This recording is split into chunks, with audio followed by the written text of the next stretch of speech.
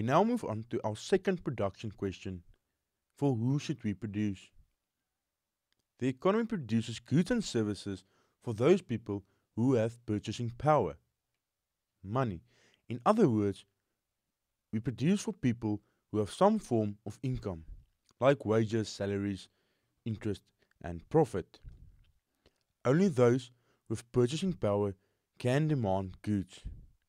Therefore, the economy produces for those people who demand.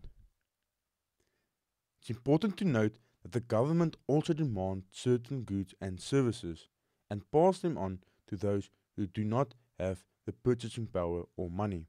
We call this transfer payments or quid pro quo payments. These are payments like social welfare. Let's have a look at the sectors of an open economy.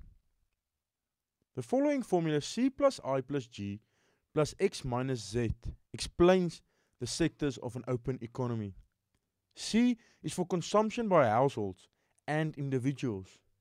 Consumers demand the basics of an economy, like food and houses. They determine what should be produced. I is for investment by firms and businesses. This is part of the economy that uses all the production factors to produce goods and services. They determine how goods and services are produced within the economy. Now G is for the government, also referred to as the public sector. Government also consumes and produces certain goods and services. Government is funded by taxes. X minus Z is for the international or foreign sector. Z is for imports, goods produced by another country and imported by us. X for exports, goods that are produced inside a country and bought by consumers in another country. Let's have a look at gross domestic product or GDP. Now GDP is used to measure economic activity within a community. GDP reflects the total value of all final goods and services produced within a country over a specified time period. Now the word value refers to the price given to all final goods and services. Word final, we only use final goods like bread, and we exclude intermediate goods like the flour used to produce the bread.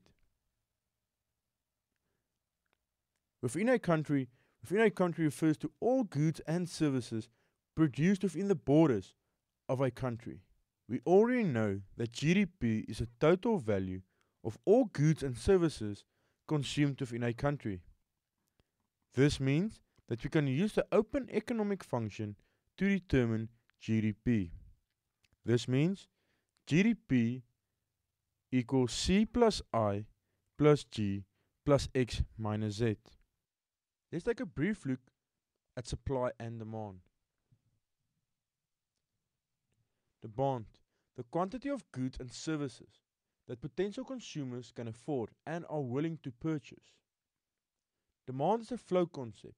In other words, it is measured over a time period.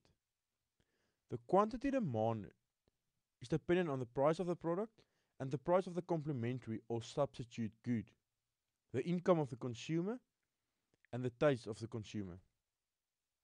We can illustrate demand graphically. We've got the price of goods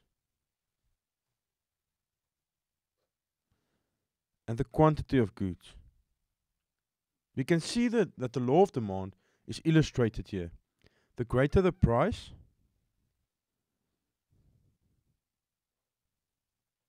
the less we will demand.